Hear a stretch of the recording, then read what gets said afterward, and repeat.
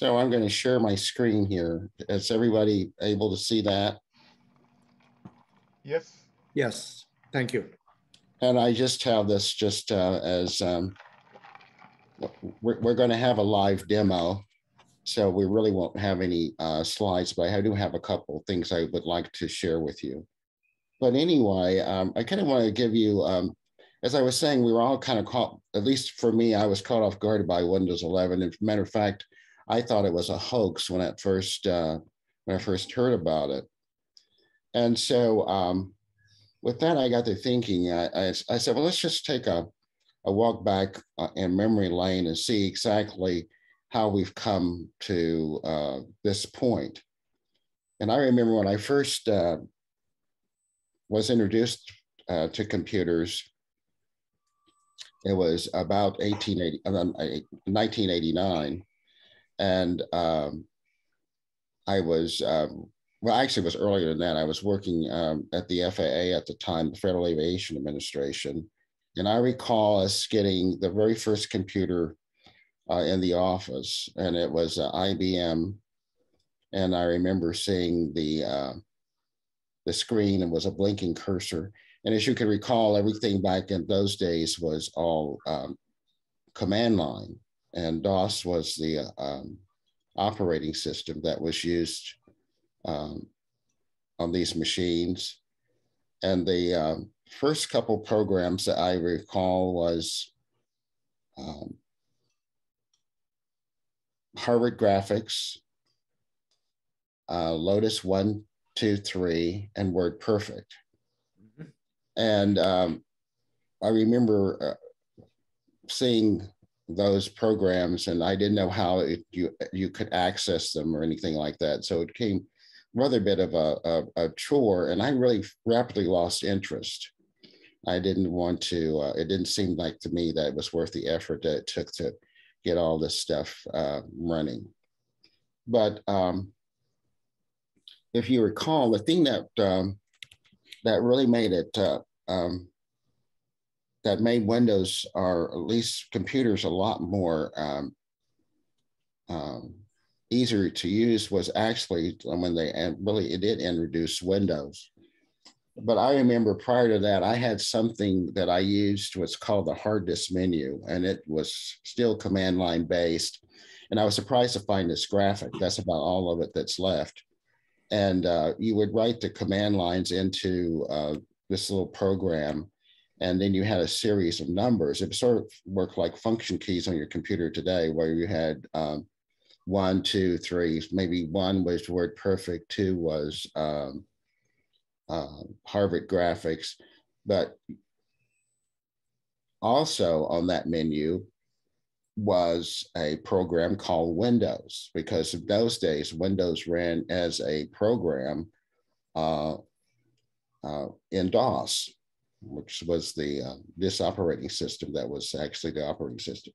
So over time, as you recall, if I remember, the very first really usable Windows product or Windows program was Windows 3.1. And at that time, you begin to see programs then being written to work under Windows, but still Windows was saddled as a DOS program.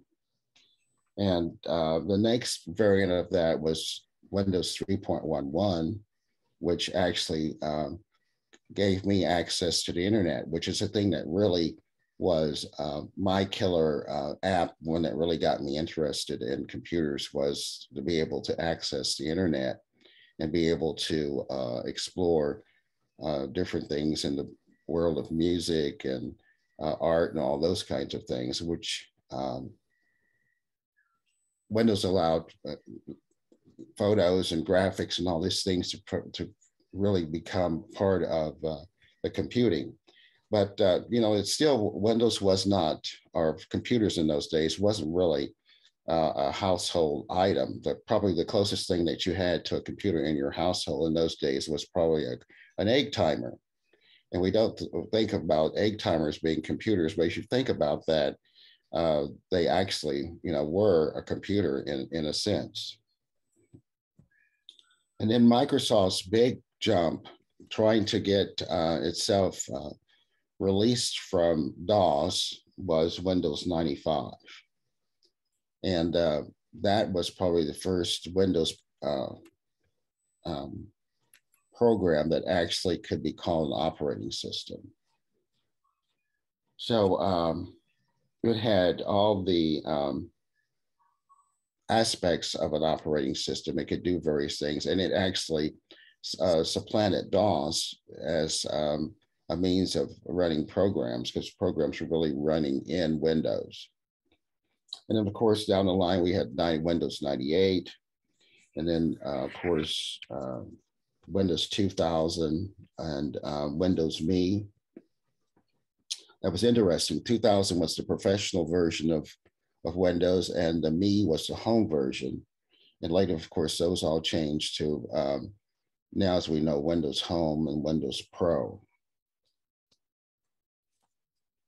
Then coming along Windows XP, which was probably the longest lived version of Windows thus far, and Windows 7. And then there was another big break where Microsoft again was trying to reinvent itself and try to make Windows a little bit more usable, or at least not a little bit, but more usable for other devices such as tablets and phones. And so that was kind of the birth of Windows 8 with its tiles, rather say controversial tiles. And then, of course, they brought out a variant of it that we called Windows 8.1. Most recently, Windows 10. And Windows 10 was sort of Microsoft's efforts to do a reboot and give a fresh face based on prior successes with previous version of Windows, where they got rid of the tiles and kind of went back to the roots of how Windows began with its start menu and so forth.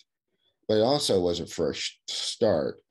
And we were given the idea that, Windows 10 would be the last operating system that you would need or ever use. At least that's what we thought until the fall of last year, when Windows 11 popped up. And so everybody's question was, why Windows 11? Well, first of all, there's a lot of things that have occurred in the hardware department, and of course, security, and a lot of issues that really need to be addressed. And in doing so, Windows 11 brings about new terms that have been around been around a while, but they're just been coming into forefront. And that's the secure boot and the trusted platform module. And those are probably the biggest changes. And I think that's the reason why we went from Windows 10 to Windows 11, because of those changes were rather significant. But those two items really have brought about some significant changes of how the operating system works with the hardware. And so Microsoft has said that you have to have at least those two at the very minimum in order to run 11. But also the other thing about this is that Windows 11 no longer supports 32-bit architecture. It's a true 64-bit. In the past, we've had 64 versions, 32-bit versions and 64-bit versions of Windows. And with the case of Windows 11, that is not the case. And there's a ton of reason why the use of the 32-bit architectures, because it allows you to, it better utilizes your memory and a lot of other things. It handles RAM a lot better. And if you're running Windows on a computer that's less than 10 years old, you almost are guaranteed to be able to run 64-bit software. And but that's not to be confused that you can't not run 32-bit software, but because you can, it runs just fine.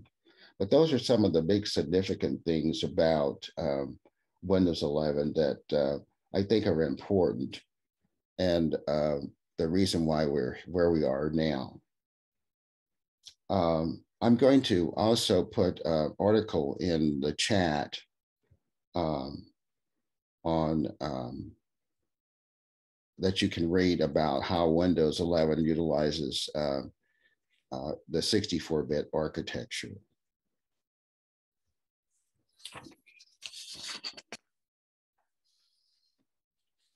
And as we do our demo, we'll also see a couple other things that are of interest is the design language, which they're going to be using. So with that, I'm going to just go right into the demo.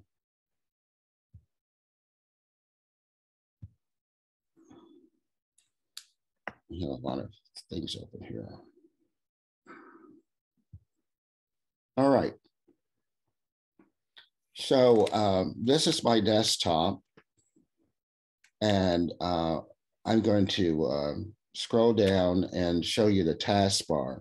Now I use a hidden taskbar, but I'm going to change that so that it'll always be present, so we won't get it won't be bouncing up. And to do that, I'm just going to right click on the taskbar, and as you see now, when you do that, you get what's called taskbar settings. And that takes you directly to the taskbar area in the settings menu under personalization. So you'll have to scroll down and you'll see something that says taskbar behaviors. And when you notice that it's a long strip with a little down arrow, but you can click on it and it will then expand, and it will give you a couple options here. Now, of course, the striking feature of Windows 11 now today is that the taskbar icons are in the center of the bar itself. And as you can see here, there is something that says taskbar alignment, and that's what you can use to change that view if you desire by clicking on the down arrow, and you can now see that you can place it to the left of the menu as you're more accustomed to. But that is the only place you can move the taskbar,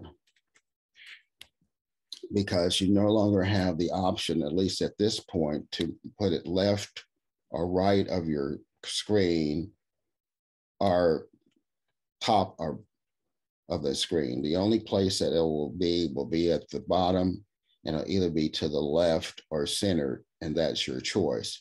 You still, of course, have the capability to automatically hide the taskbar. And like I said, in this case, I'm going to uncheck that box, and it'll stay here for us to see. And also, I'm going to put it back to the center.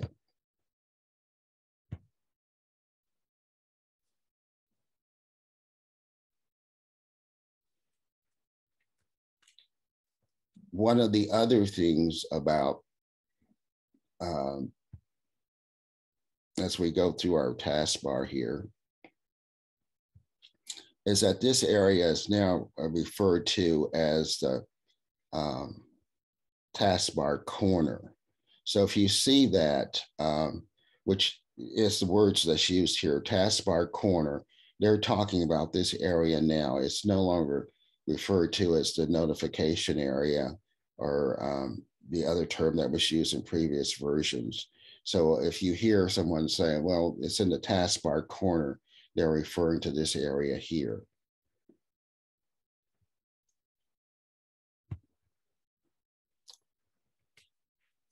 And here you'll see the normal icons that are typical in other versions of Windows. In my case, I have Dropbox. This is OneDrive. This is the microphone that's showing that I'm using it in Zoom. This is my Wi-Fi access. If you have an Ethernet cable, it will show just a computer looking icon, and of course sound. And here is, I'm using a laptop, so this is showing my battery. And of course the time and date. Now, when I click on this, I will get the calendar, and then above that, I'll get a notification area, which will show you all the things that you have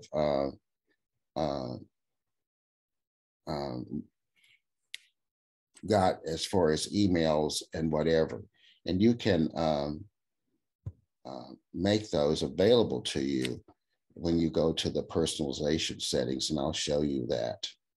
And then to the further right, you still have the capability of hiding your desktop with that little sliver that's here. So those parts of the taskbar have not changed very much. As we go to the left of the taskbar, we'll see a new Windows Start button. It's now a square rather than the slanted version that we saw in Windows 10. Next to it is a spyglass, which actually will give you the search menu. It replaces the search bar that was on the previous taskbar. And this is the only icon you will see. You won't have the longer bar that you type in as you did before. So when you click this, it comes up and you're in that search area, and your cursor will be in the search area that you can type in whatever request that you want. And of course, it still will search all the applications. Then you can just search particular in an app. If you want to just go to one of these, you can do that. Your documents, the web, and then here is a more. And of course, if you do a drop down, you have email, folders, music, people, photos, settings, and videos. Now, when it's in the all position, that means that everything is going to be searched with whatever criteria you put in here. So if I put like automobile,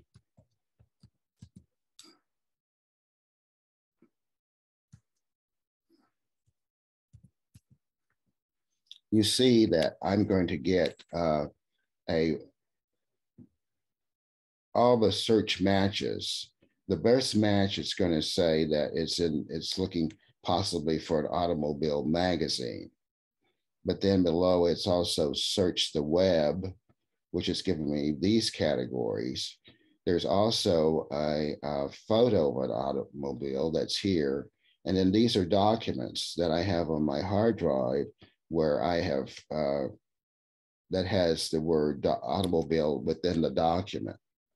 And then to the left of that, of course, it's going to give you a snippet of what it's giving you as your best match. So you're seeing different aspects of automobile.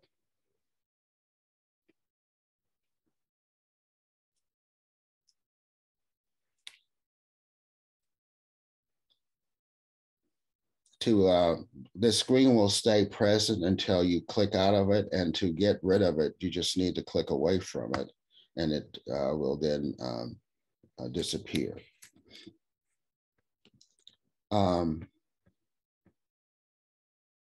The next the next icon is what is referred to as widgets. And this is also where you can, I'm sorry, this is where you will have your virtual desktops. And I mislabeled that.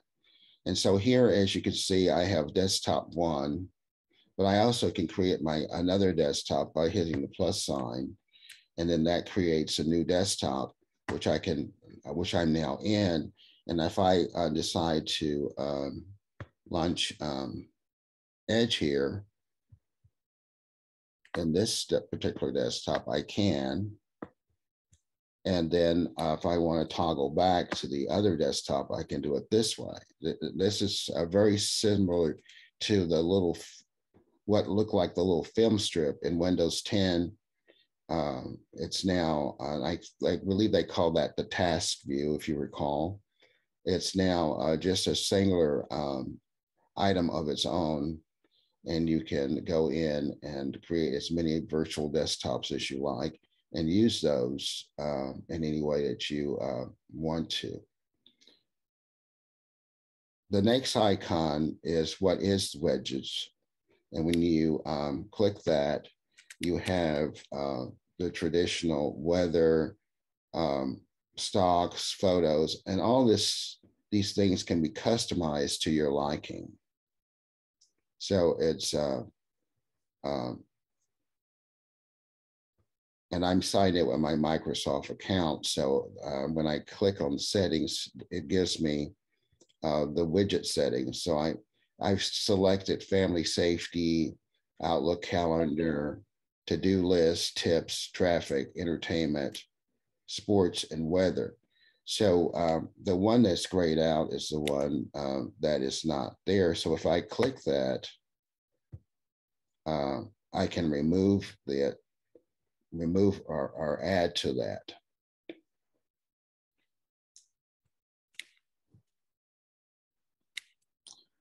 Then our traditional ones is our other icons that we have pinned.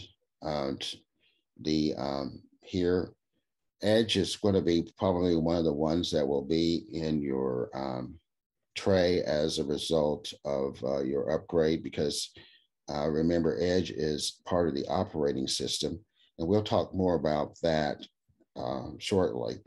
But I also have Chrome as a browser I like to use. I have an icon here for Microsoft Office. What I like this setting that icon there because it gives me control of all the applications I have within Office. And you can, when you install Office, you'll notice that icon will be the one that is used to identify Office. And I just right-clicked and pinned it to the start menu. And you can still do that. When you right-click, as you can see here, it gives me my jump list. And these are new tasks that I can create just from clicking. If I want to create a new Word document, I can do it from here, or a new PowerPoint, or a new Excel, or I can unpin it from the taskbar. And as I said earlier, and I'll show you that, how to pin these to the taskbar and to the start menu, it hasn't changed at all. Of course, this is the Microsoft Store, the snipping tool, our File Explorer, your phone, my mail. This is tinyURL. And then, of course, these are things that we have running. We have settings, which I open up shortly, and they're identified by the little dots at the bottom as they were in Windows 10. I have a PowerPoint slide running. As you can see, it's indicated by a little a dot at the below. And then, of course, this is Zoom. Now, when I click on my Start button, I get a new start menu. And the new start menu is been changed because rather than have the tiles, they're now just icons of the programs that you have pinned to your start menu. And it can run several pages. And it's indicated here by these dots on the side. So if you scroll down, you can scroll any number of pages. It's very similar to what you see on on cell phones. It's indicated by the dots. There's also a little arrow there too that you notice that you can click on as well.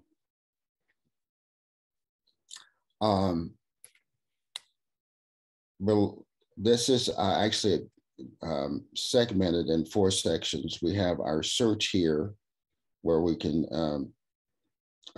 search anything on our computer.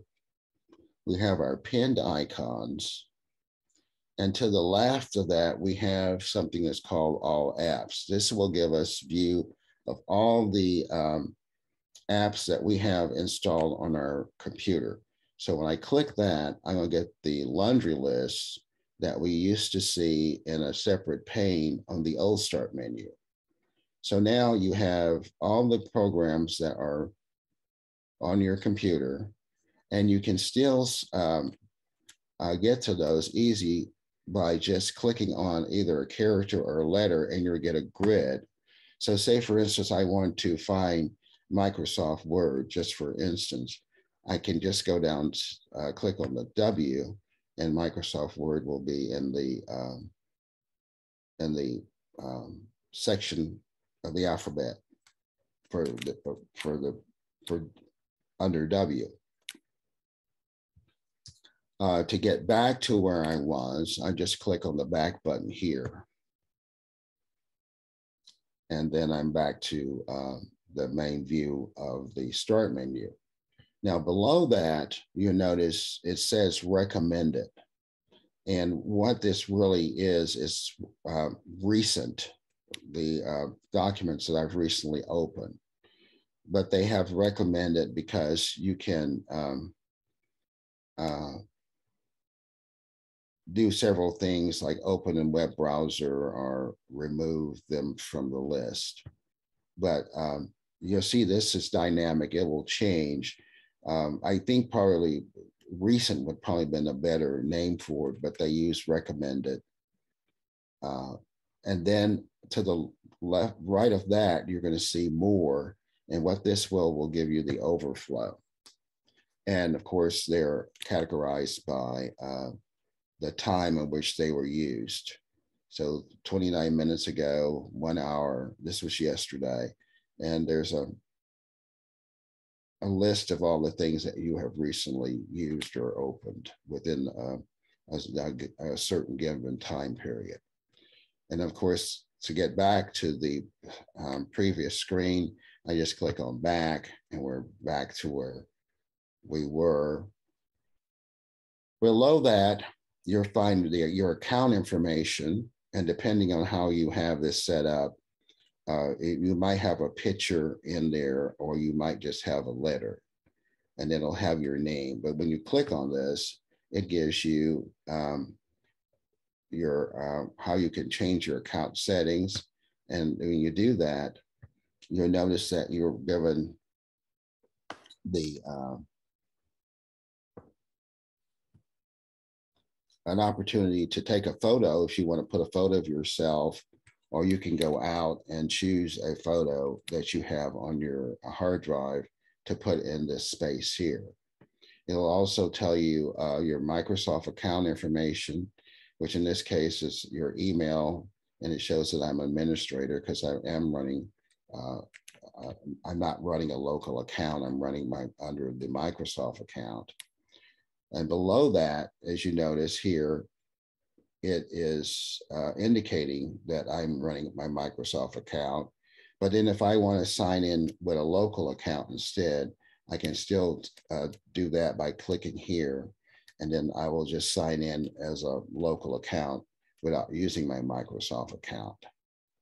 Then below that, these are all the accounts that you have created not only in Microsoft, but others ones as well. It'll show all your subscriptions, what devices that you have.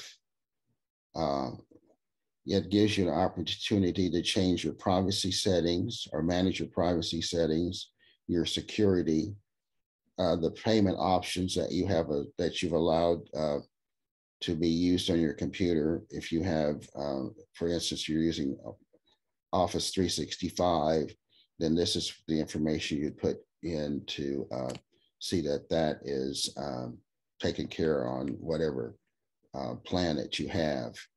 And then, of course, this is your order history. And then, of course, there's other things like things you can purchase. This is the family members that you have allowed to share your Office 365. This is where your rewards, you get X number of rewards when you do searches with Bing, and you'll find all that information here. And Outlook and some other things. So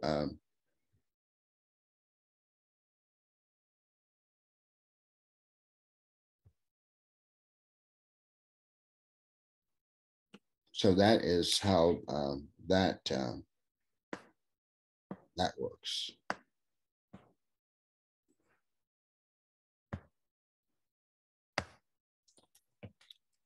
So like I said, if you're in any box, all you need to do is just click away from it in a blank area, and that particular one will, that particular box will go away. So back here to our start menu. Like I said, if you want to pin other icons here, it's done basically the same way when you go to all apps, and then you can just right click on that. In this case, since mail is already on my start menu, I can unpin it, but I can also go here to more and unpin it from the taskbar as well, or pin it to the taskbar. Let's use like 3D viewer. That's not one we use. So I could pin that to my start. I can go here to more to do some app settings or rate and review or share. And I also can uninstall it as well, just by right clicking on that particular program. Like if I wanted to pin access to my start menu, I could. If I wanted to pin it to my taskbar, run it as administrator, open location. So those features, our functions rather, have not changed.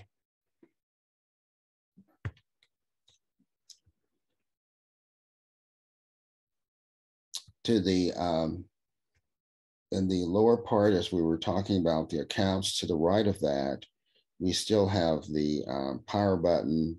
This is network, this is pictures, and this is downloads. Now I created those latter three myself. The power button will be here, but as far as network, pictures, and downloads were ones that I did when I did personalization. So I go here to personalization, and I go down here to where it says start.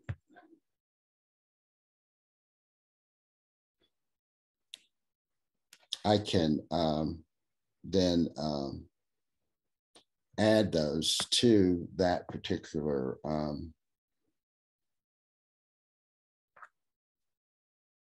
item on my start menu. Let me make sure I'm right. Hold on a second, it's not right.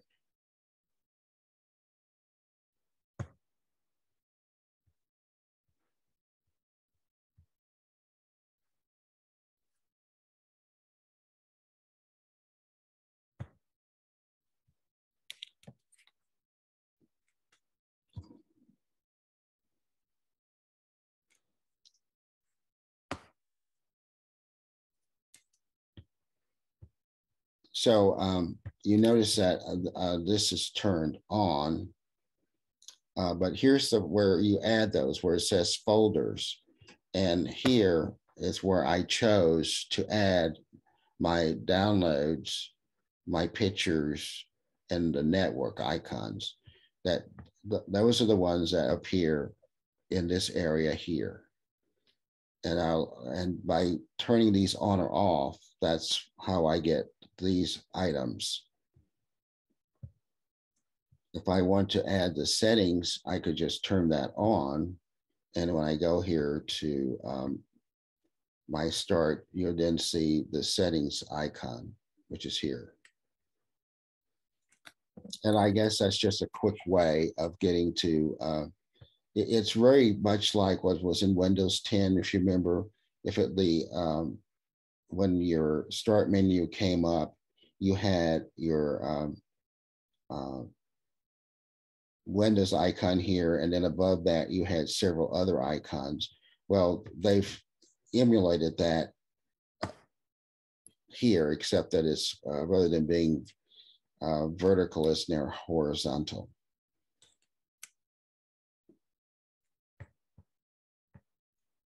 As you notice, when I'm working with the settings menu, it's giving me a set of what they were referring to as breadcrumbs. So right now I'm in the folders section. If I want to go back one page, I can just click on start, and that takes me back to the start portion of personalization. And then I can just hit personalization. Then I come back to the personalization section. The difference now is that in the old settings, if you remember, and I have a screenshot here I'll show you.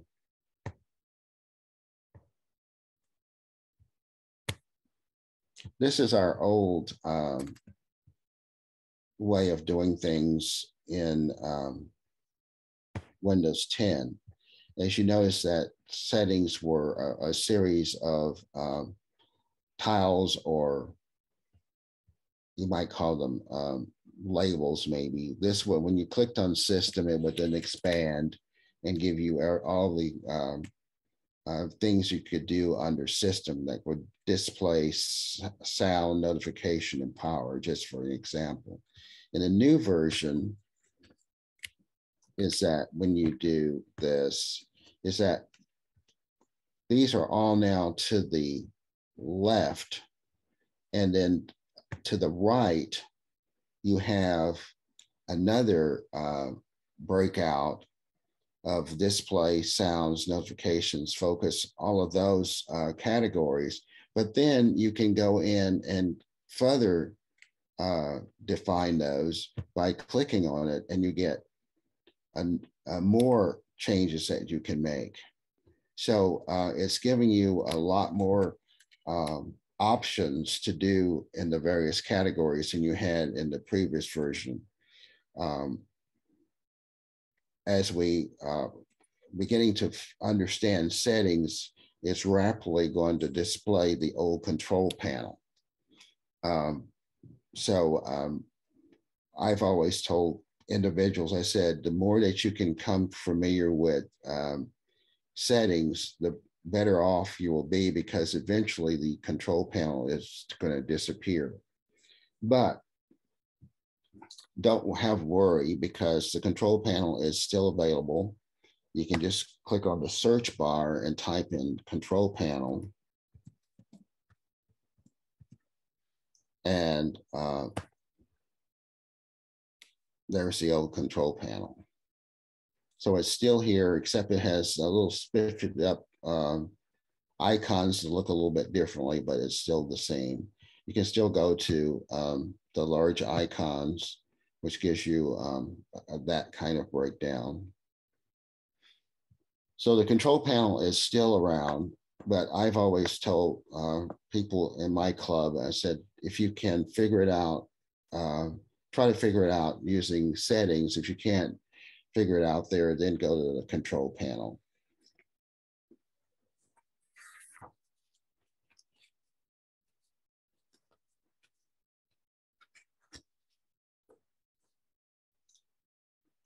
So say, for instance, if I wanted to do something with my printers, I could go here back to system, and then I would go to Bluetooth and devices. And then I would have my printers and scanners, and they show here. And then of course I can go in and further do things with that particular printer. If I wanted to add a new printer or a new scanner, I can also do that here by just clicking on add device. But if you noticed, when I went to Bluetooth and devices, I had this large tile up here. Well, I can just click here to add a device, and then it'll give me these choices of how I want, what I want to add. And I think that was a feature in Windows 10. It wasn't so upfront as it is now.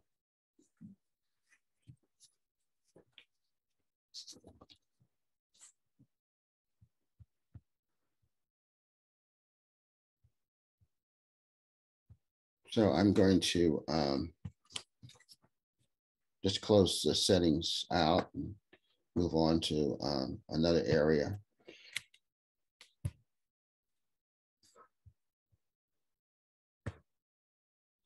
One of the things we talked about was browsers. Now you can still use whatever browser that you were using before. The problem that comes on is, say for instance, if I want, Edge is going to be your default browser in Windows. Now I couldn't find out if you had Edge, I'm sorry, if you had Chrome as your default browser, whether it stayed the default browser when you upgrade it. I wasn't able to find out. But say for instance, I do want to make my Chrome browser my default browser. So what the procedure is that you go ahead and open it up as you would in the past, go over to settings here, and then you click on default browser. Now this is where it gets a little antsy, because now when you click on that, Microsoft is going to come up with something that looks like this. You're in settings, it's going to say make Google Chrome the default browser. And when you do this in Chrome, this is what happens. It brings up settings, and now you have to go in and set the default.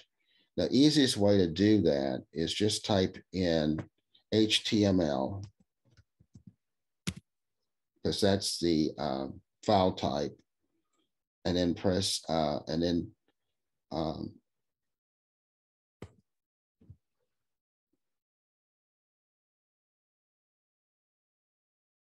I'm sorry, I put that.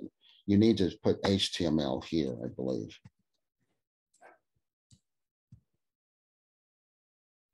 And then when you go here, it's going to bring up, I got confused. Hold on a second.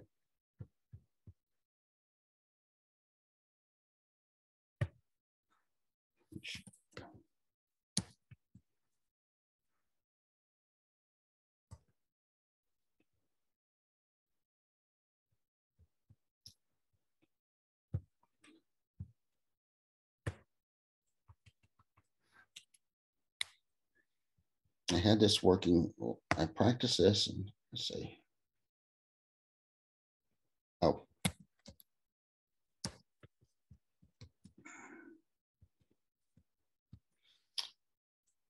All right. The key to make sure when you do this, you have to make sure you put the dot in front of the extension, because that's what I didn't do. When I didn't put the dot in, I just put HTML, it wouldn't do anything. So I have to go and put the dot in front of it. And now it shows Microsoft Edge is now the default. So the next thing you do is click here, and then you choose and you see you have Microsoft Edge. Here you have Google Chrome. You click that, and then that becomes the default. I'm sorry,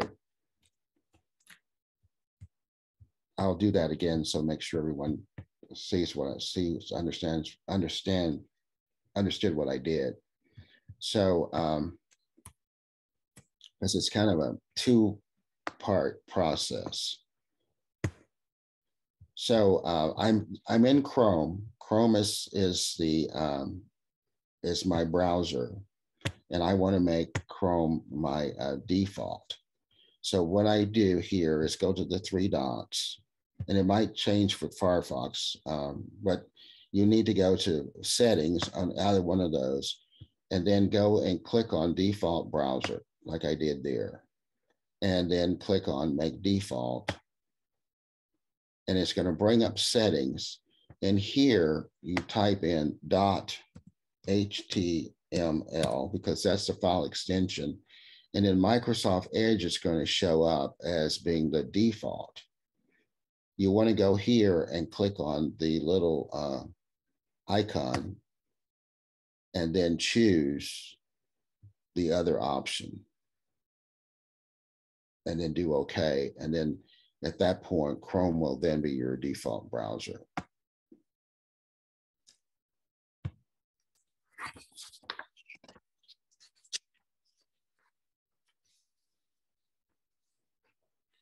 The other change that has occurred in Windows is how File Explorer looks.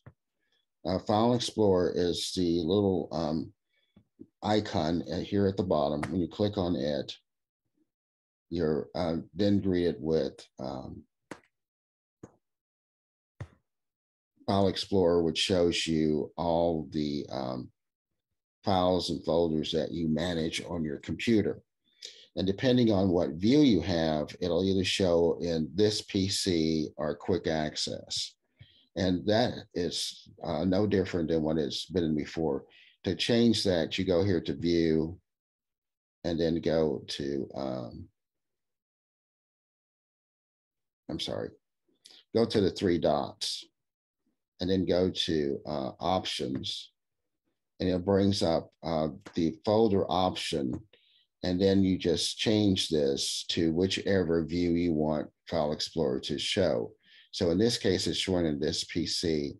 I want to show in quick access. So I'll choose that and then choose OK.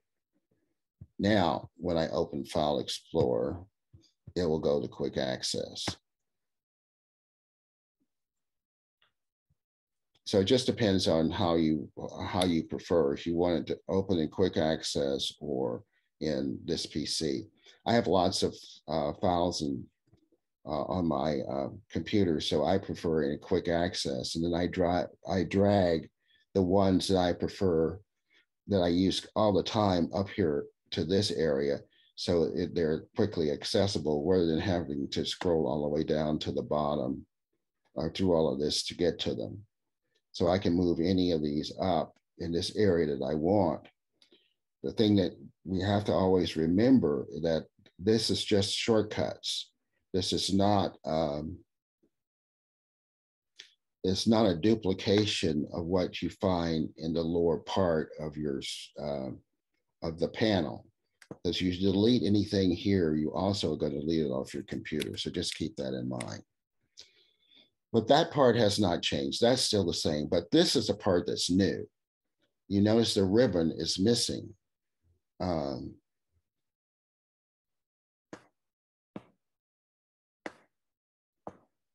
And the reasoning behind this is that Microsoft wants to simplify how you are able to use File Explorer. And so it has brought these down to the most used functions.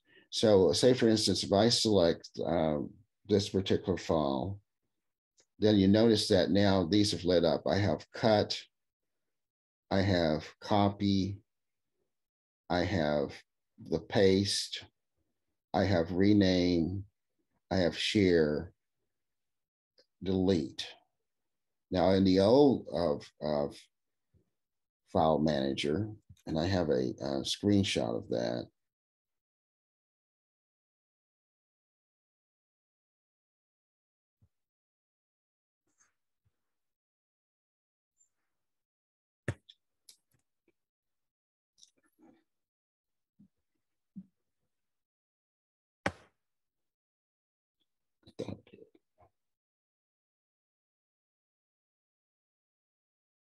Well, I thought I did. Maybe I didn't.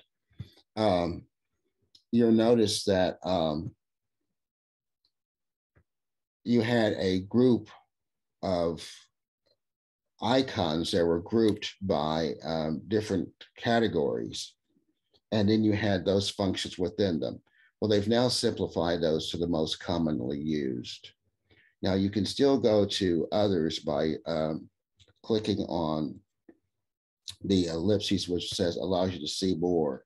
And then you can see where there's path and select all, etc. So those are still available to you, except that it's just now in a more simplified form. Now, the other thing that's different too is that when you right click on any of the files and folders, you get a different context menu as well. Let's see.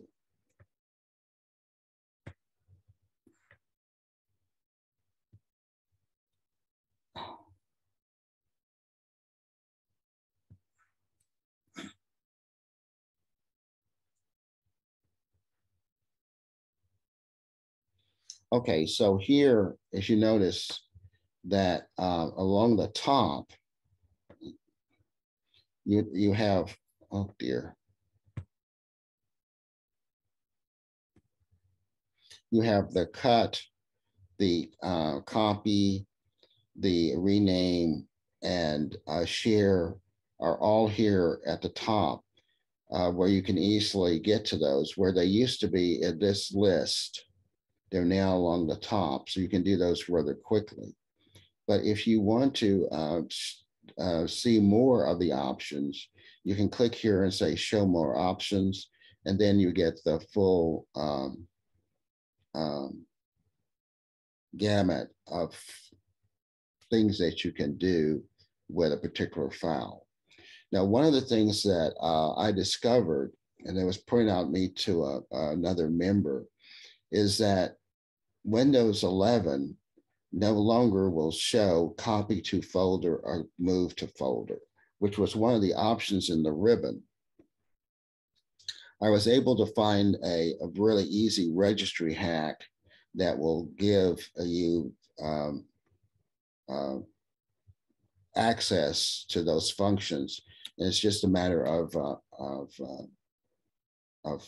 clicking on a little program you run, and it'll add this functionality.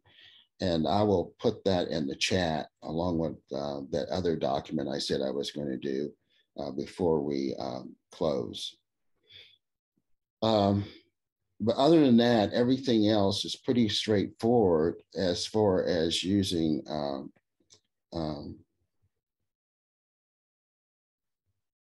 the file manager. I mean, you can still do the same things that you did before. I mean, these panels are still the same. You can go here to different views to make them extra large, etc. The only thing that's different is that the ribbon is no longer a feature of this particular application.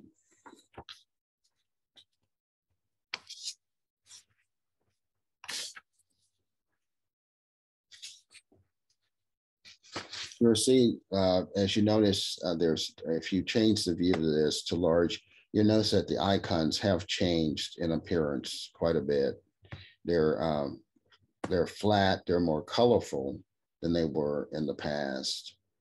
And again, if you change the view of these for that particular folder, they still will stay the same. So if you like the list, then it'll be in the list view. And when you open it up next time, it'll still be in that particular view.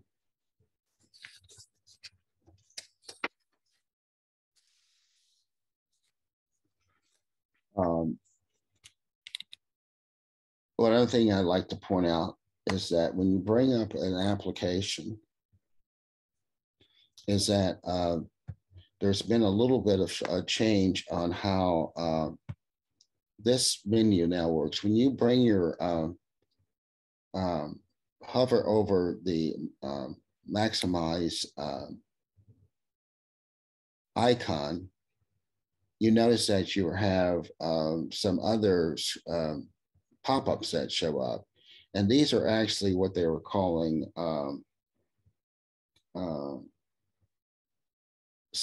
your snapped to feature. So say for instance, if I want this document to be on the right side, I can just click that and now it shows on the right side. And then I can choose whatever document I want to put on the left side, and whatever document I want to put on the right side, I just can choose it. But all I do is just can go here. And if I want the document on the left side to be larger, I can choose this icon, and then I can choose that. So this is a little bit easier than trying to do the swipe that we used to do in the past, back and forth.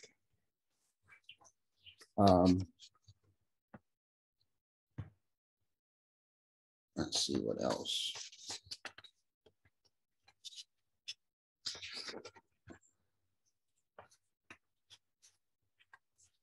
So the next question is getting Windows 11.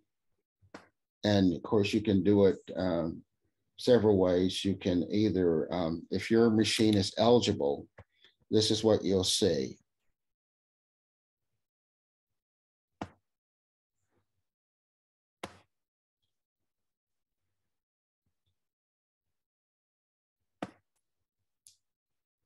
This will be the first thing that you will see when you go to Windows Update. Windows 11 will come down as a standard Windows update. And you'll get something that says, great news, your PC can run Windows 11. Then when it's actually available to you, you will see this screen. It'll say that upgrade to Windows 11 is ready and it's free. And then you'll see this big button that's blue that says download install. If you do not want to install Windows 11, then you need to click on stay on Windows 10 for now. And when you do that, it will then place the invitation to your right in this area here, and it will actually, you will no longer see this screen or this banner. Now, if you mistakenly download and install Windows 11, you have 10 days to revert back to Windows 10. So if you want to play with it for a couple days and see if you really like it, then you can do so. And then if you decide, well, I don't think this is what I really want to use right now, you can go back and uninstall it as long as it's within the 10-day period. And you will find it in what your Windows update, it'll show. Let me see if I can get to it here. It won't show on this machine because we're not, we're way past the expiration date. But in settings, Windows Update, one of the choices in update history will be revert back to your older version of Windows 10, but it has to be within that 10-day period.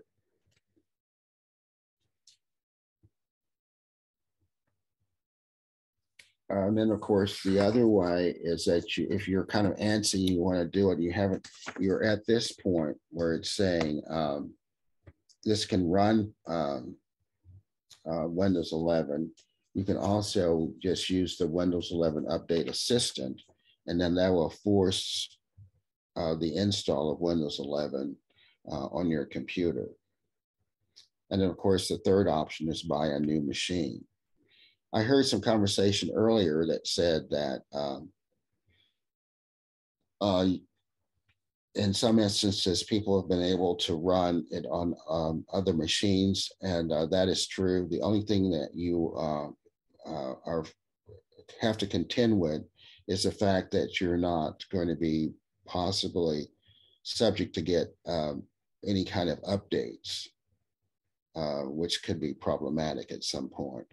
But I'm looking to see probably that as time go on, particularly if goes on, particularly when there's a processor issue. There's several issues that prevent you from running 11 other than the TPM. The other is um, the processor itself. Some processors won't are not eligible, and they have a list of those. But I think over time, that's going to change. That some of the processors will be deemed appropriate to run Windows 11. So just have to just keep checking. But as it was pointed out earlier, that Windows 10 will still be supported till 2025. So if you're not interested in running Windows 11, you're perfectly good to run Windows 10 to that point. And then maybe by that time, you've decided that you need to buy a new computer. So then when you get the new computer, Windows 11 will be on it. It might possibly be that by that time there'll be Windows 12, who knows? But anyway, I guess at this point, I'm finished my demo. If there's any questions, I'll be glad to take those now. I'll stop sharing my screen. We can always go back if there's something that someone wants to get in more depth. Well, I just would like to know how long you had to work to get your, after you installed 11, how long did it take you to get it to run the way you enjoyed using it? Well, that's a good question. It comes down as a regular Windows update. And the only thing that I really have struggled with is getting accustomed to where things have moved to. When you download it, it's going to be probably very similar. I mean, it's not going to change anything any programs or any of those settings that you have in Windows 10. The biggest issue is going to be where things have moved to. But other than that, it didn't take me very long. In fact, I use Windows 11 now almost exclusively. I still have a PC that has Windows 10 on it. But thank you.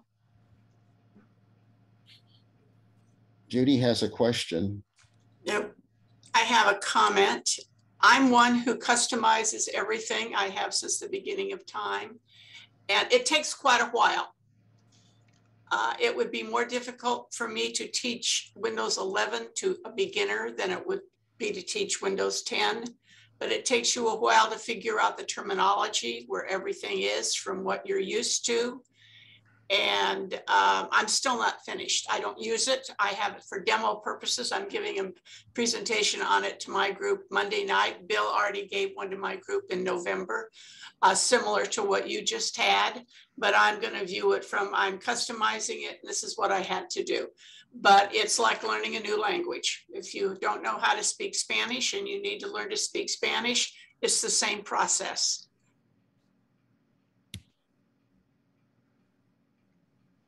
Just like Judy was saying, everything you do is a learning curve. Like I said, Judy got one for her for Christmas, and I loaded it, installed it on her computer. It was a brand new computer, but you had to install the updates. And I played around with it for a day. And here again, it's a learning thing. You have to find out where different things are at, and most everything is the same, but it's maybe in a different location, as Bill was showing us. And like I said, it's not going to take you a couple of days to learn everything. Just like anything, over a period of time, we've all learned different things about our computers.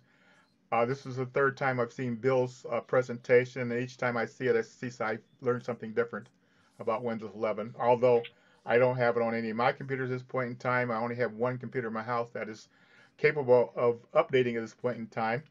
So yeah, and still till we have until October of 2025 that Windows 10 will no longer be supported. Not saying that it's not going to be able to be used.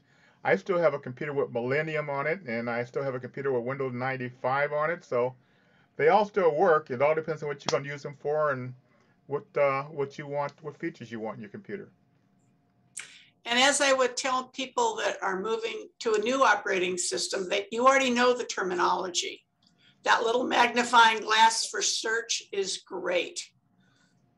You just type in what you're looking for and boom, you'll go there. And then with that, over time, you will figure out where it is located. But the search function is fantastic when having a new OS.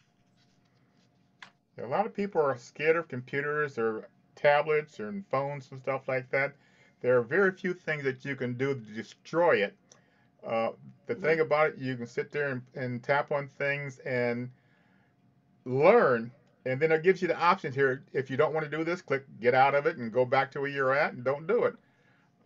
Especially like programs and things like that. Hopefully you know what uninstall means. The big thing about computers and tablets, mainly computers over tablets, is searching the internet and watch out where you're at. You gotta be careful. I tell people to stop and smell the roses. That's it. When something pops up, don't go. Yeah. Just sit and read it and then say to yourself, do I want to do that or not? Nope. Click no.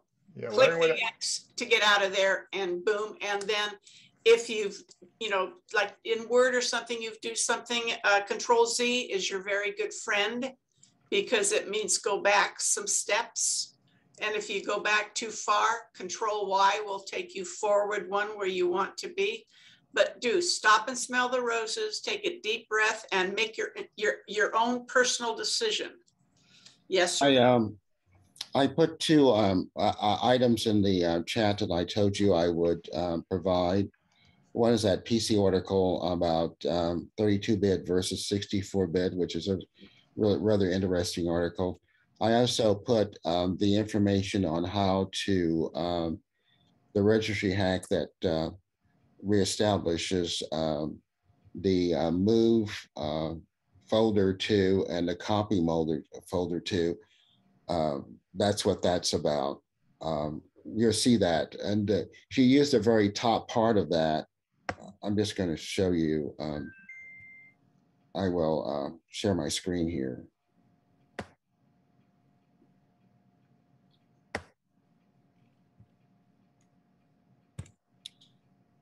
Okay, so the add or remove copy to folder and move to folder in Windows 11 for some reason is not there. But you can do this little registry editor, and all you need to do really is just download this very first step where it says click here to download, and that will then bring up this box, and you'll say, it says, do you want to allow changes to make to your device? Say yes, and then you'll get this information that's kind of scary, but just say yes anyway, because it's not.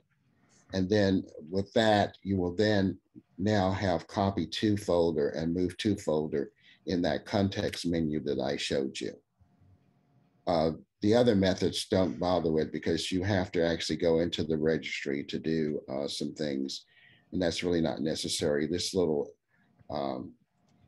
fix will install very easily.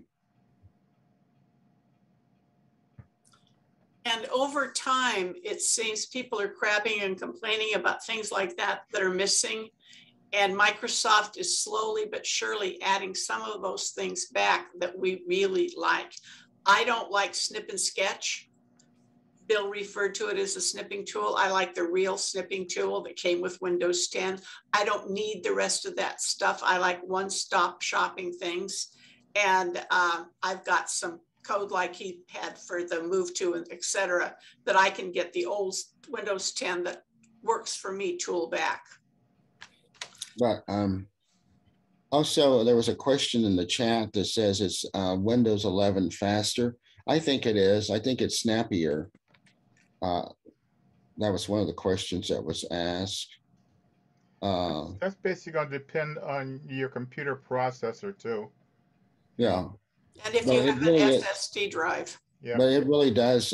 It does seem to be really snappier than. I mean, I had it on my old computer. I have it on another computer, which is basically very similar, and the Windows 11 is faster. Any other questions? I got a question here for a poll right quick. Need people to take the poll.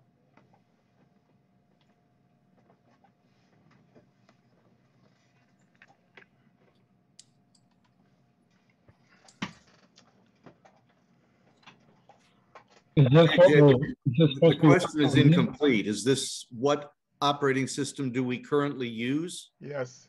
Okay. You had to read the invisible ink. I know. Mm-hmm. And here again, I don't know how to spell other either. Oh. This But just background remember, behind if you- me is Bill James' backyard last year. Ah, He had a picture of it, and I said, "You must send that to me so I can use it as background." so as I'm Yes. seeing, most people here are using 10. A few people out of 17, 2 people are using 17, and I'm not quite sure what the other is at this point in time. Is that Linux? Yeah. Absolutely. Okay. Well, I should have realized that was Lester. Okay. Oh, good job, Lester. Here's our results for that one there. And we're going to do another poll right quick. I'm not quite sure what this one is.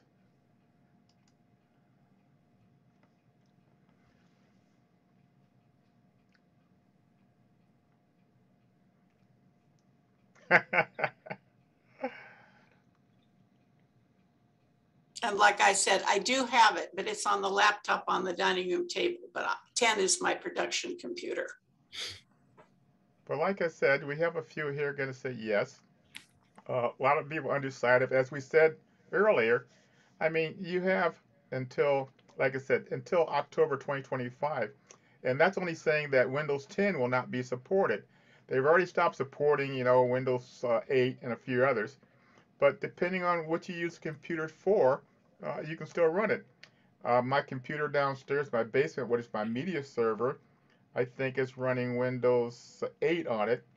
And it's just a media server. All my movies and my videos and music are on that. And I can access it. I don't need anything other than that. It works fine for me. But like I said, I'm still running that particular version. Now, one of the problems I find by not upgrading, and like I said earlier, I've had every version of Windows since 3.1, is that your learning skills are kind of they evolve. So if you sort of miss a couple versions, then when you're faced with finally you have to do the new one, then you're kind of in limbo because you're totally lost.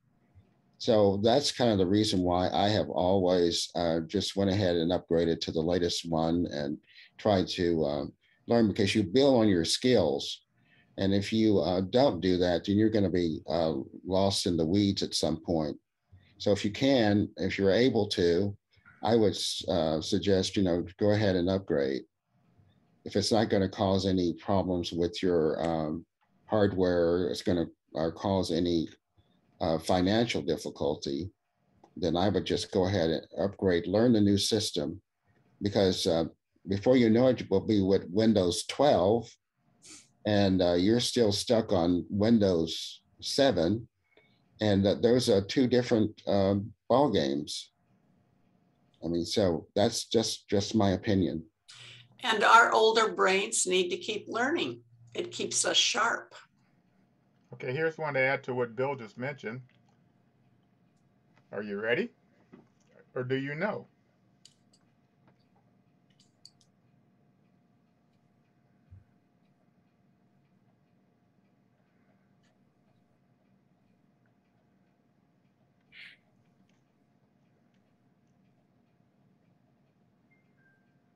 I've tried to check on, see if any of my computers will upgrade to 11, and they're just, most of them are too old. Yeah, I have the same problem. I have 2 computers sitting here right now, one next to me. The one I got, my main computer is about 3 years old. The other computer is about 5 years old, and it says it's not capable of upgrading, although my main computer here is, and that's about the only one I have in my house that's ready to upgrade. I don't really want to do it at this point in time.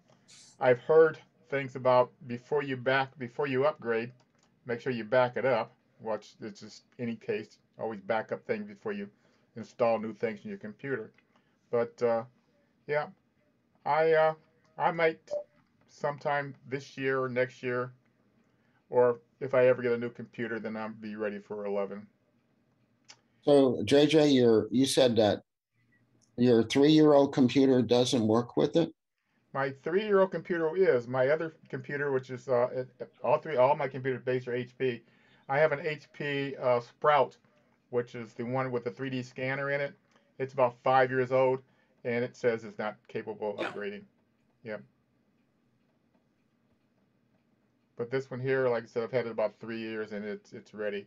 I have another one downstairs. I haven't tried it yet, and I have about 3 computers downstairs in the basement. But whatever. I'm like Bill. I'm too many toys. Well, Bill is considered the gadget guy for his club, and I've been called that for our club. Bill and I were talking. I called and talked to Bill the other night on the phone, and we're into these home automation type things and cameras and stuff to make our whole house smarter than us. Bill has something new that I found out about a couple of weeks ago, something called the Wise Car. Bill says he's got one as a doorstop right now. I'm not quite sure what he's doing with it. And mine's supposed to be delivered on Wednesday. And we'll have to collaborate. Yes. But like new toys, like playing with new things. Anybody got any other questions? I just have something. I came in I thought the meeting started at 11 o'clock. Yeah, I'm sorry, Judy. We started a little early because the business meeting was shorter than I'd planned. Okay. Or else we'd had about 15 minutes of dead space. Okay. But and Bill, did you talk about parking do you want to go up to 11 over to the right so you don't accidentally click on it? I did. Okay, thank you. I showed a screenshot. Good. You weren't, that was the very last thing I showed. I got here, you were on that HDMI screen forever. Oh, well, yeah, I talked to that. That was the very start. I had that, my preliminary rant.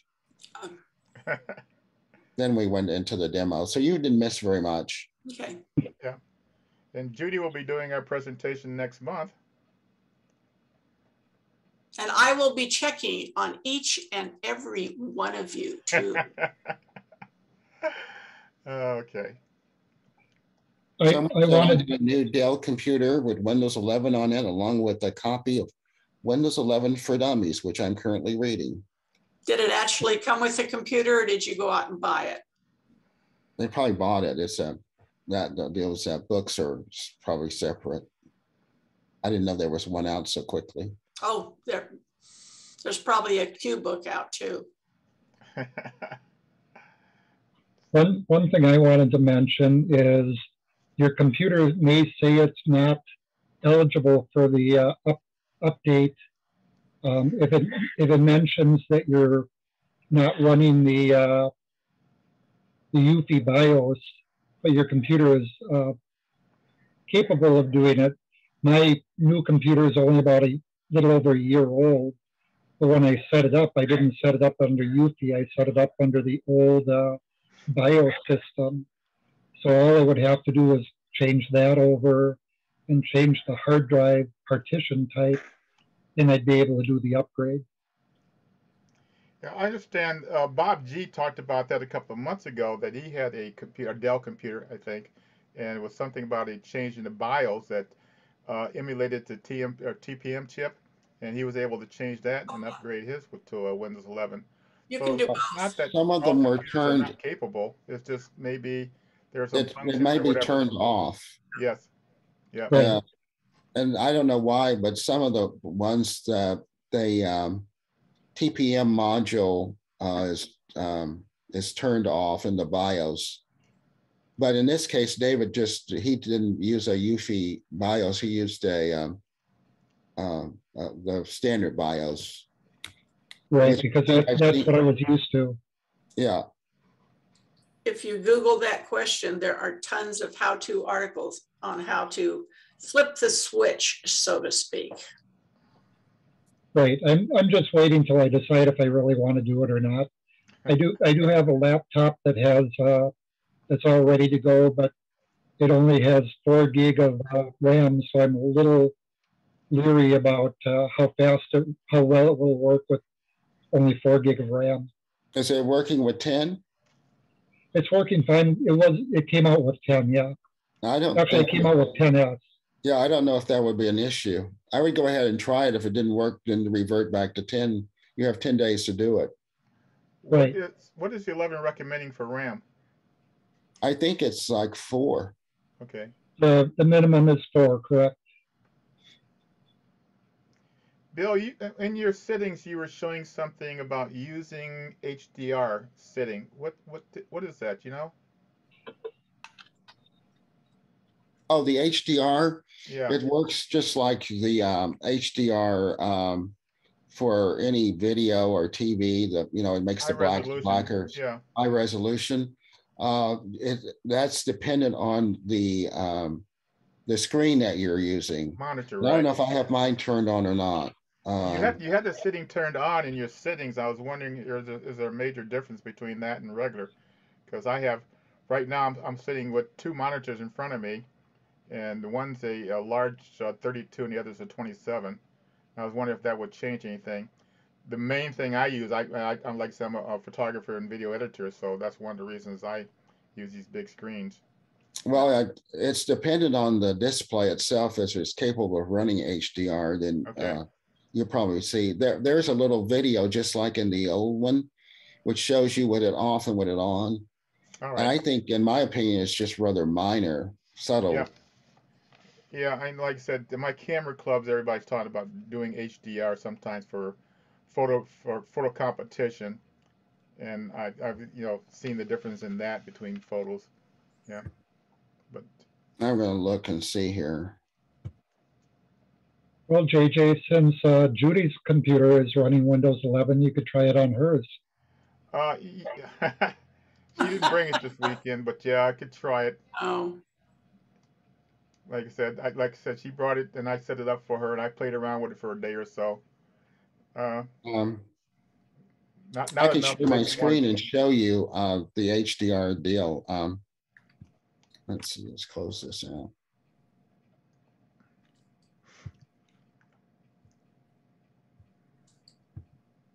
So it's right here, use HDR, and I have it turned on, but then when you click on this, it's going to give you this remember this little video, it's almost in every version of Windows. And so it shows you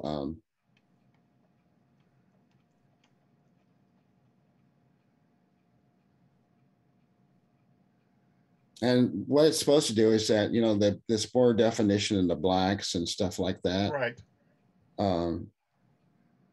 Let's see what it looks like with it off.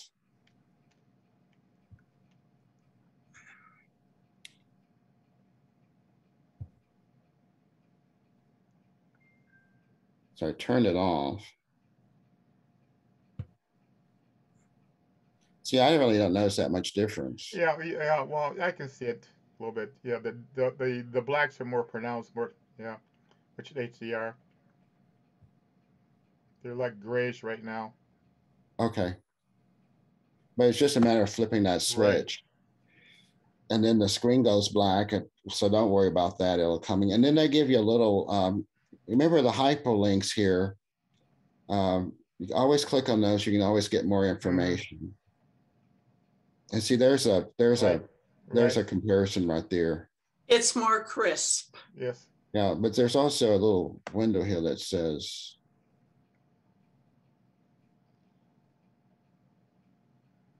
I think it's about right there. Wherever. But that's one thing. A reason why I really like Windows 11 is that you have a lot more options to work with.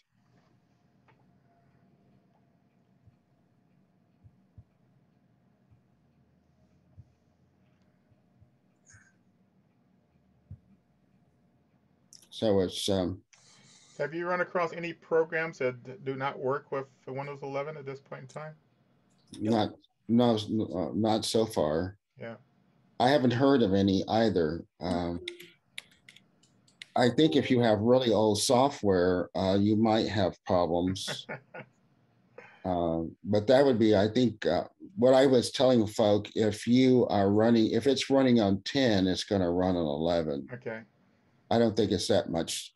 The biggest learning curve with 11 is finding where stuff is. Because the control panel, settings is so different. That's one place. And then, of course, if you're a user of File Explorer, then you'll find that different. Yeah, my biggest concern about jumping up is my programs. This computer I'm on right now is my video and photo editing computer, and I just don't want anything to stop working. Well, like I said, I don't think they made that many changes to some of the guts of Windows 11 to make it incompatible with things that were running on 10. There was another question. Judy posted an article on the hardware requirements.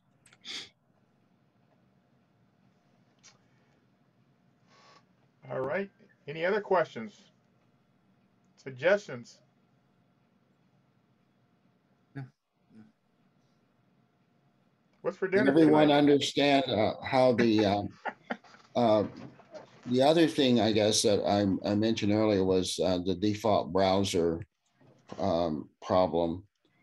And I didn't find anyone that has upgraded to Windows 11 that had another browser as the default, that it stayed the default, that Windows 11 didn't change it back to Edge.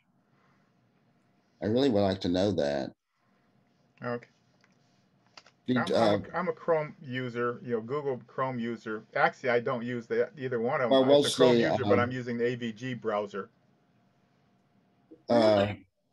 On the computer that you upgraded for Judy, was it what was she using? It wasn't upgraded. It was a new computer. But it had Windows 11 on it. But I just had to, when you turn it on, it goes in, brings up Windows 11, and it looks for updates right away. Now, Diane says, can we use Firefox? Yes, you can use it. I mean, you can use any of those browsers. It's just that it won't be the default. Okay.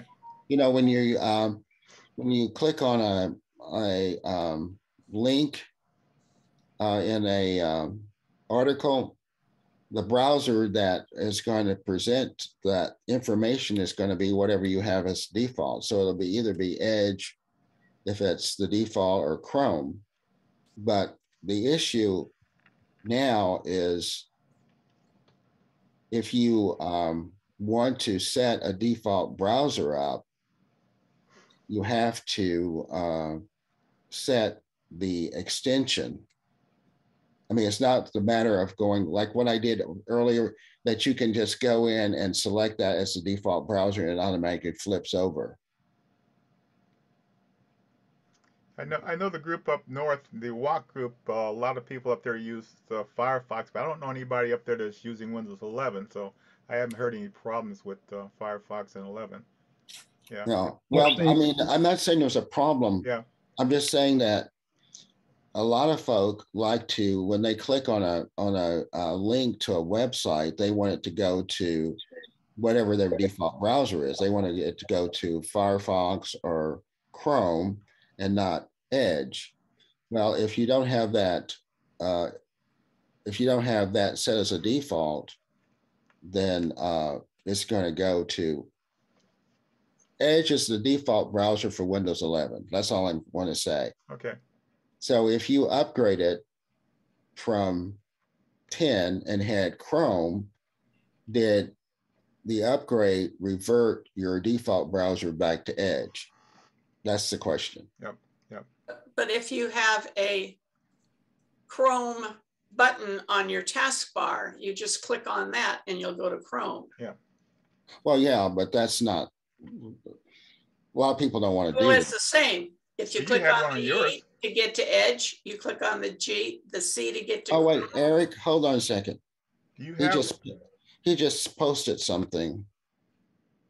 Says, I like Chrome and had to reestablish Chrome as my default browser with Windows 11. How did you do that? Eric? Talk to us, Eric.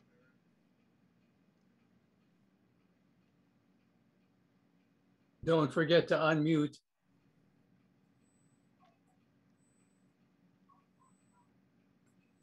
Eric's not talking to us. No, he doesn't have the option, his computer. He doesn't have a camera. He has a microphone. Well, he says he can't do it, so. Okay. Oh, okay.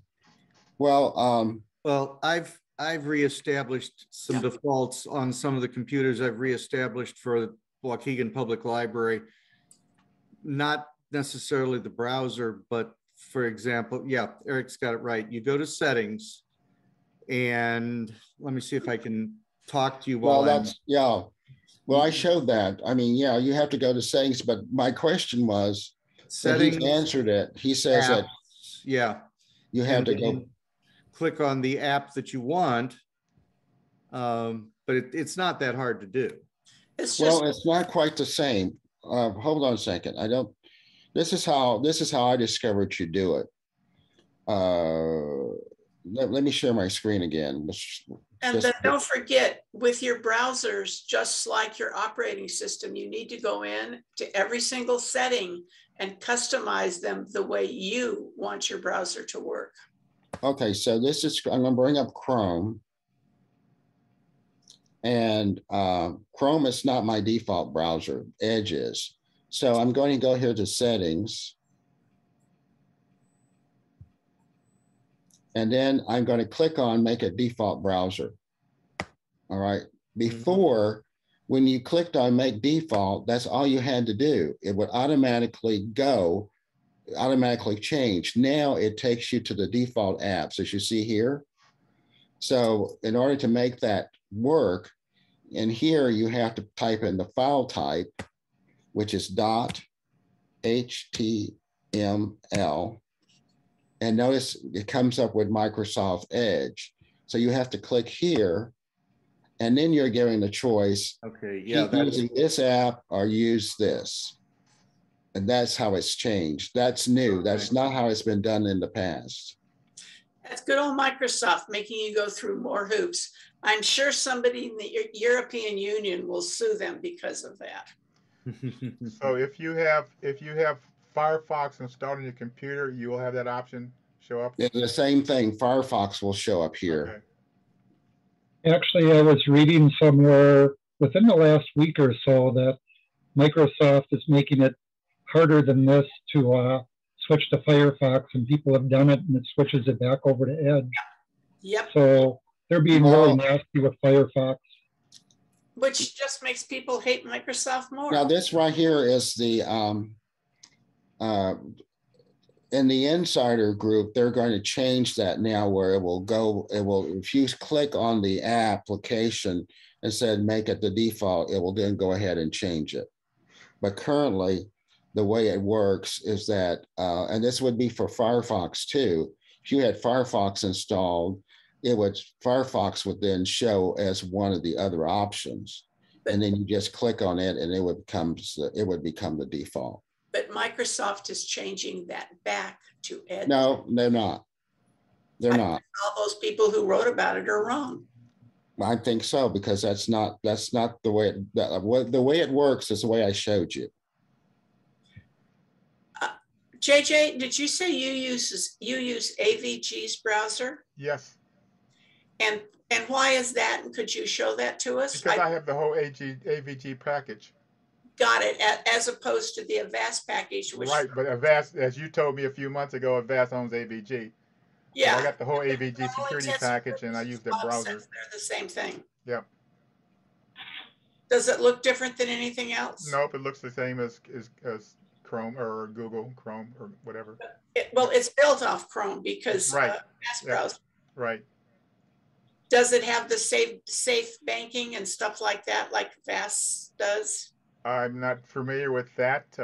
I don't use the banking through my browser. I just go directly into my account, my credit union. No, it's just it hides everything for you. Not that I'm aware of. Okay, just asking. Okay.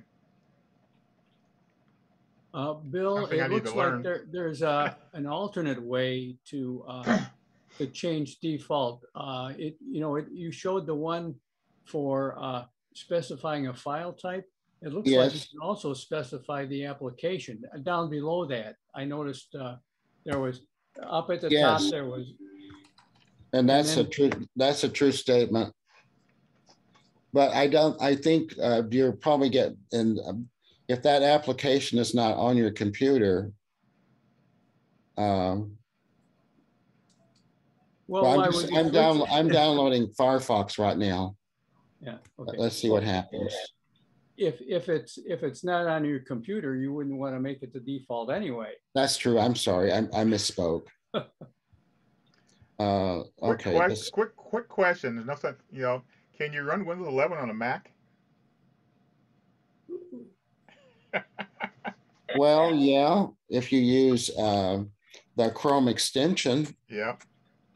I've done that. Okay, I have, let's see.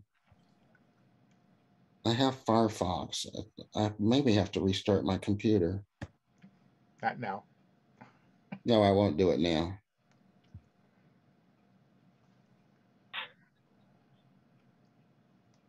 Oh, here's the link. Windows 11 officially shuts down Firefox default browser. AJ, apparently you can with Parallels. Yes. Okay. And AVG does have the safe banking mode, which puts you in a virtual desktop. Okay.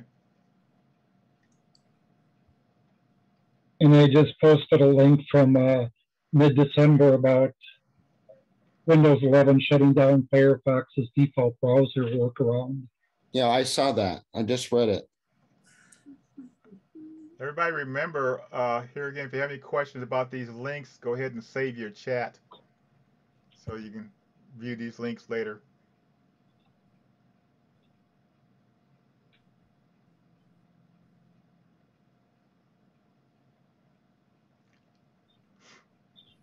Well, I just downloaded it and I didn't seem to have that. I didn't have that issue. So maybe they've changed their minds. I can't get it to run right now because I'm going to have to restart the computer.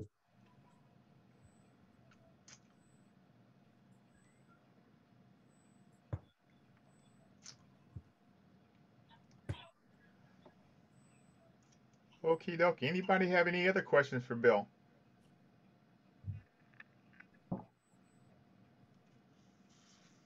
I have a comment. All right. A lot of us have older hardware, and we'd like to stay safe with we don't want to have an obsolete operating system because different our system might be hacked into and stuff like that. So on older computers, if you're especially like young at heart and hopefully of mind, you may want to consider going to Linux because I see Judy waving there. It's as time goes on, computer operating systems tend to look more alike and operate more alike. And the same is true with Linux and Windows. Over time, they've gotten closer and closer together. And so if you have older hardware and you, like me, hate to throw things out, it might be in the future a good alternative to install Linux, and there's lots of different distributions of Linux. I use Mint myself, Linux Mint, and they will never, at least so far, they've never abandoned old hardware just because it's old. So I'd like, and if anybody in the club needs help installing Linux, I'd be more than happy to help with that. As a matter of fact, a lot of my computers are dual boot, and they will boot into either Linux or Windows. Because my computers are a little bit old, but they're not too old for Windows 10. So I have most of my systems are dual boot. So that's all I got. I found Linux to be somewhat of a learning curve also. I was on the Zoom meeting a few months back with the Columbus group, and they helped a young lady install Linux on an older laptop during the meeting. But it's here again, like I said, like everything else, it's a learning curve. You have to learn how to set it up on a few things. Those guys in Columbus get into a lot of command line stuff, though, which is way beyond something that I used to do back in the DOS days. Mm-hmm. But anyhow, all right, one more. Oh, great. Go ahead, Judy. Me, if you're interested in Linux, you need to come to the January 19th Wednesday workshop. Our Linux workshops are always the third Wednesday of the month. And it's specifically for me because I'm not a Linux user. I don't intend to become a Linux user, but I'm viewing it from the standpoint of somebody who would like to. And they have things called Dolphin, and then somebody else can make another distro and call the Dolphin Nemo, and because they can name everything. And we don't compute what they're talking about with what we have been using since the DOS days. So John Kennedy is going to download a plain version, and then he's going to set it up and tell us exactly what everything is. Because I tell him when they talk about the blah, blah, blah, I don't have anything in here that equates it to Windows that I can say, aha, I get it. So the 19th is for me. And it's going to be very basic for anybody who wants to find out what you do and how you make your choices, how you stop and smell the roses and decide what you want to do. And there are Linux distributions that look exactly like Windows. There's one that looks exactly like Windows 11. Yeah, once you set it up here again, it almost looks like and operates pretty much the same. But yeah, it does the same thing, just like LibreOffice. Right. With my oldest daughter's father-in-law, he thinks he's using Excel. No, he's using Calc, but he wouldn't pay the money to upgrade his that program when I moved him up to 10. And so he calls it Excel. We all call it Excel, and it looks and acts and feels just like Excel. And it makes us all a very happy camper with him sometimes. I got one more poll question. Then I have a question to ask everybody. Ask to see what people are doing.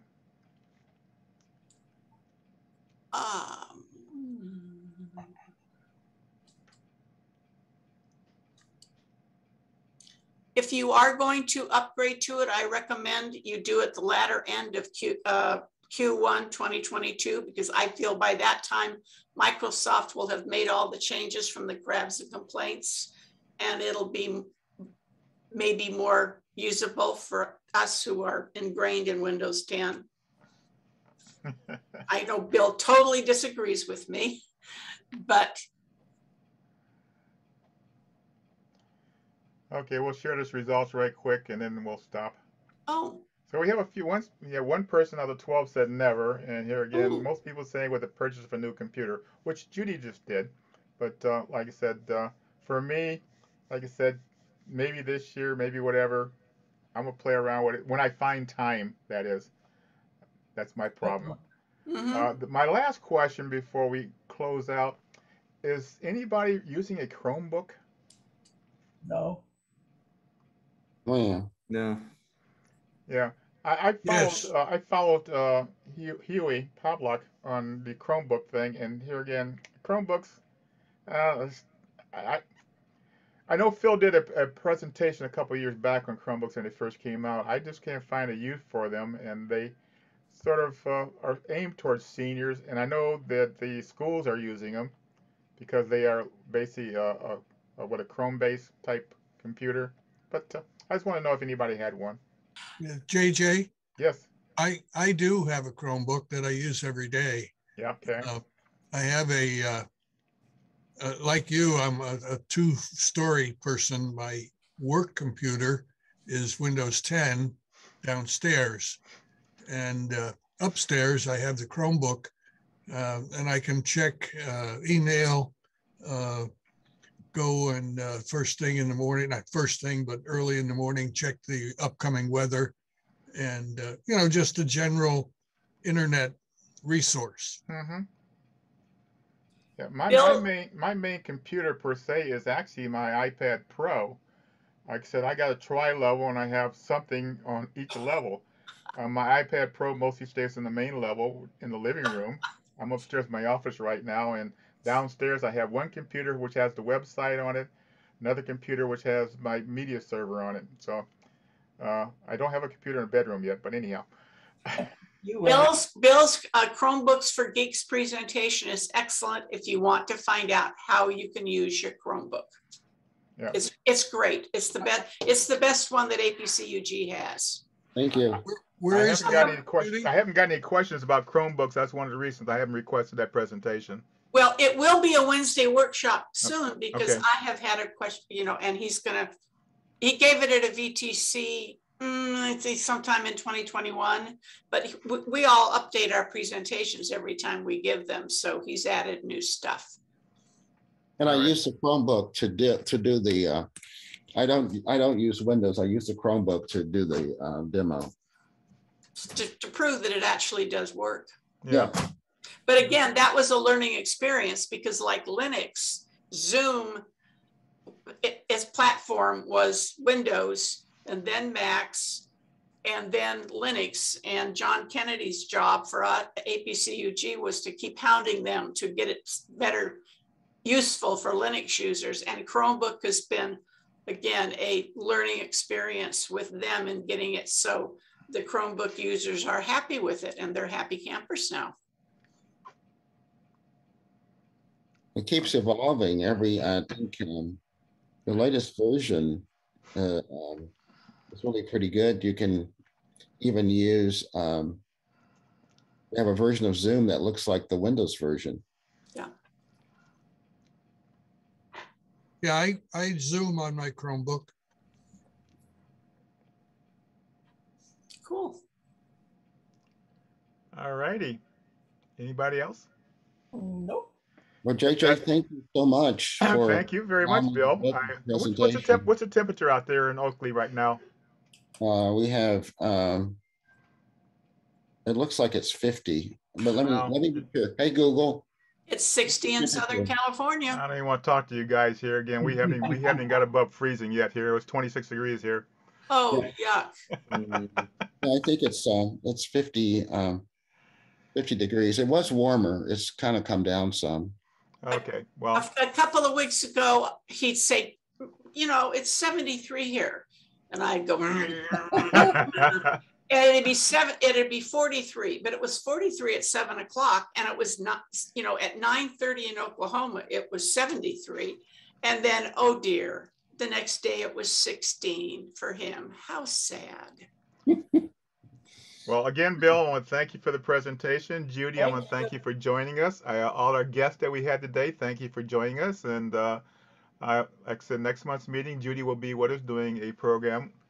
And other than that, everybody, for you guys in warmer states, stay warm. For us who are in the colder states, stay warm. And don't go outside. Yeah, don't go outside. I got to go out and get my mail pretty soon. But anyhow, all right, guys. Bye. Have a good day. Bye, Lester. Oh, wait, let me say my chat. Save your chats. Bye all.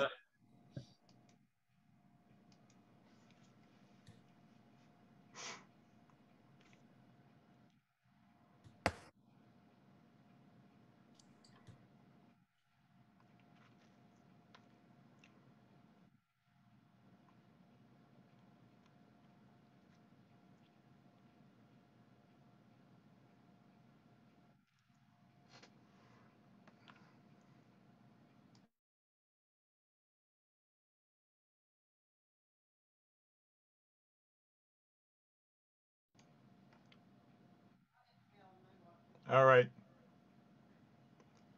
Okie dokie. We're out of here.